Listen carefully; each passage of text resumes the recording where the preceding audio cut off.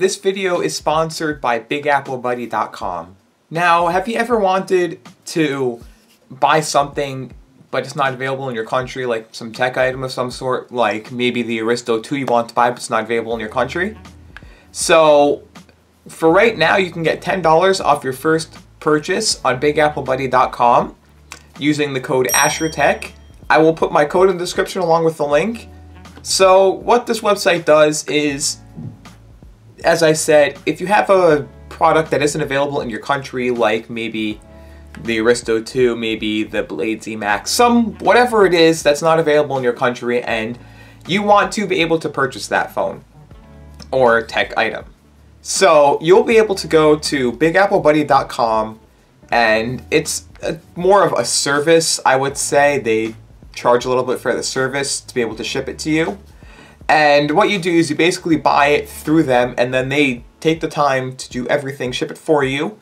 Plus, you get all of the warranty from it. So they take advantage of the warranty. So if you have an issue with the product came in defective, you can contact them and they'll ship it back, and they'll be able to replace the item for you. They'll go through with the warranty, unlike some websites that don't go through with the warranty. If you do want, this is for international viewers because, well, if you're in the US, you can buy these products anyway. So, link to the website will be down below, and use code AsherTech on your first purchase to get $10 off. Again, huge thank you to Big Apple Buddy for sponsoring this video. So, to start this off, this is just a review for my Aristo 2.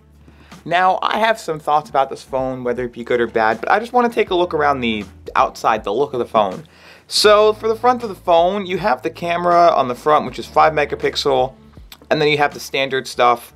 Then you have a 5-inch 720p display with all on-screen buttons. Now, on the bottom of it, you have your headphone jack, micro USB port, not USB-C if you care about that, and you have a mic. On the left side, you have volume, and on the right, there's nothing. And on the back, there is a 13 megapixel camera, which I like, and a flash power button that is not a fingerprint sensor. Very, very, very slippery feeling phone. I dropped it like the third day in. LG logo, and then an okay speaker. Now, you can take the back off this phone to reveal a 2410 mAh battery, removable, your SD card slot, and your SIM card slot. Now, I don't have a SIM card in here. I switched back to my OnePlus 5 because of some of the issues I've been having with this phone. Now, I never put an SD card in this phone. That wasn't the issue. So you turn it on, you can double click it or just turn it on specifically. As you see, I am getting my notifications here. I don't want to set up from an old phone. So I did load some apps on here. It's a decent phone. The camera's good. I like it. Now, the issue was performance wasn't the best. So what I'm going to do is I'm just going to go around the UI. So this is typical LG. They added this where you have your swipe to the right and you get your Google Now stuff. And then you can swipe away. You can swipe. I don't have Wi-Fi on right now, so this isn't going to load. Then you can tap and hold over here and you get your widgets, themes, home screens, app trash. Now for widgets, you get whatever is built in or what you download, as you can see over here. You get your themes, so you get 2 themes pre-installed. High contrast in LG. You have your home screen settings, it brings up your home screen. Now you can do your wallpaper, your swipe effect, as you can see. You have your icon shape, rounded or original. Now I just like original because if you do rounded square, it just shows with the black, with that white border around it. You can turn on or off Google Feed, and you can do search by swiping down. So if you search like this, literally swiping down, why isn't it working? Swiping down brings your search, so you can swipe down and it'll search. So it'll search your phone basically like Google does, but a little better. Then you have your app drawer over here, as you can see. Your just app drawer if you have that one enabled. Now, you have this too. You can edit this and you can do the 3 dots. You can do brightness and volume. And along with that, you can then do you can add stuff to it. You can do Capture Plus. Now I have a subscriber count on there because I like looking at my subscriber count. You have all this basic stuff. And if you do it again, you can go settings. And normally you're in tab view. I don't like this tab view because every other phone I've ever checked out that isn't LG has a list view. Now there is no NFC, but there is Wi-Fi tethering and Wi-Fi calling.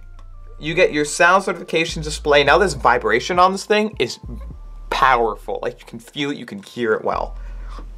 And you get your home screen, lock screen, you can get themes. Gaming is a nice feature. So what it does is tap on the tools, the home button when you're in a game, so you can either do like a screenshot, take a break, which saves a little bit of battery. You can adjust graphics if it's going too slow for you. And what was the other thing? I don't even remember the other thing, but you can do game graphics, high frame rate, you can do that. You can do reduced time. And then for storage, there's 16 gigs available altogether. You get like 7 or 8 gigabytes usable.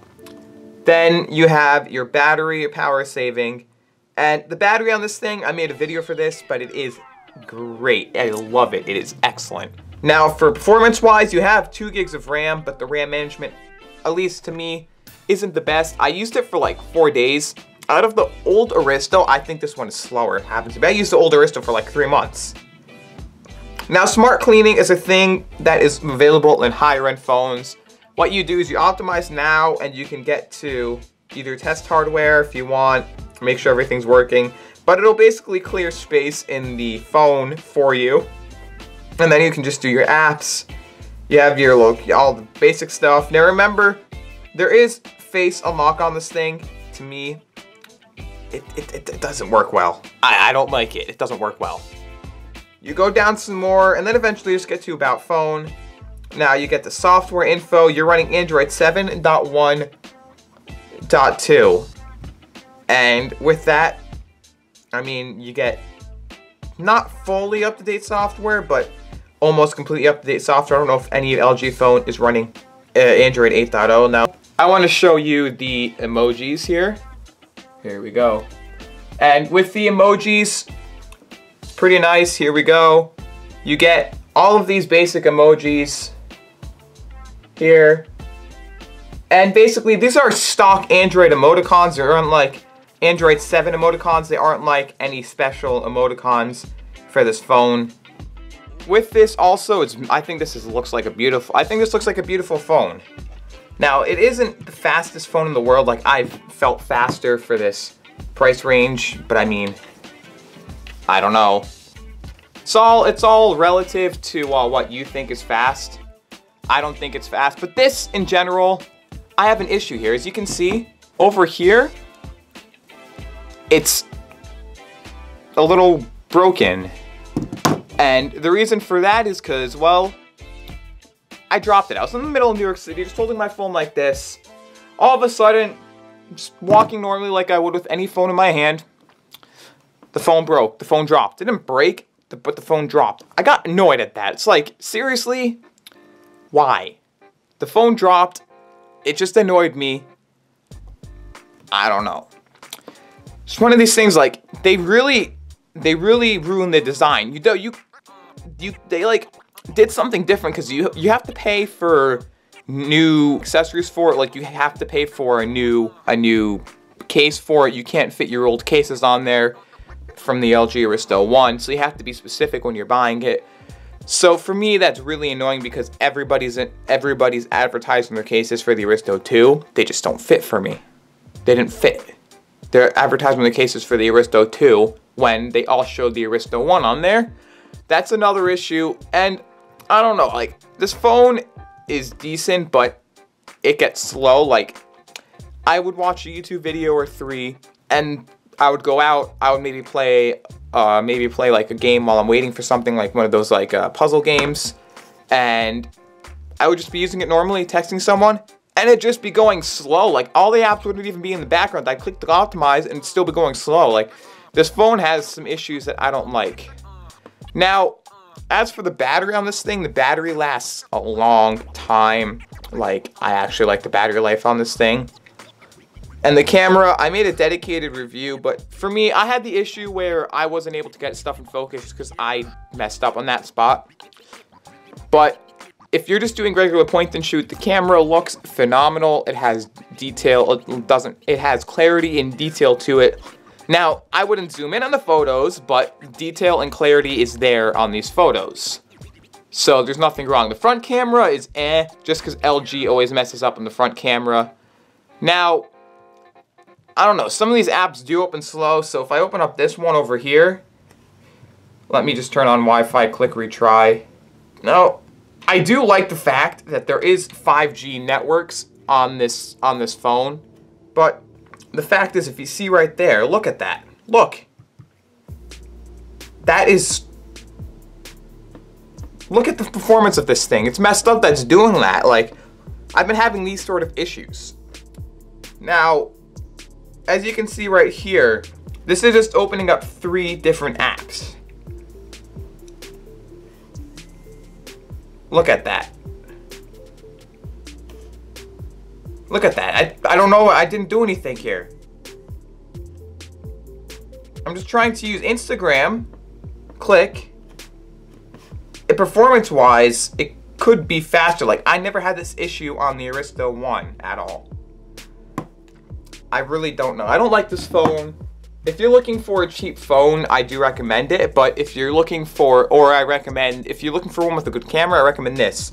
If you're just looking for a cheap phone, I recommend the Moto E4. If you're looking for a better phone, get the LG Stylo 3 Plus or the ZTE Blade Z Max. But I don't know, this is all up to you. If you want this phone, then definitely get it. But if you did like this review, please just rate, comment, subscribe. Give this video a fat thumbs up, and just as always, enjoy the rest of your day.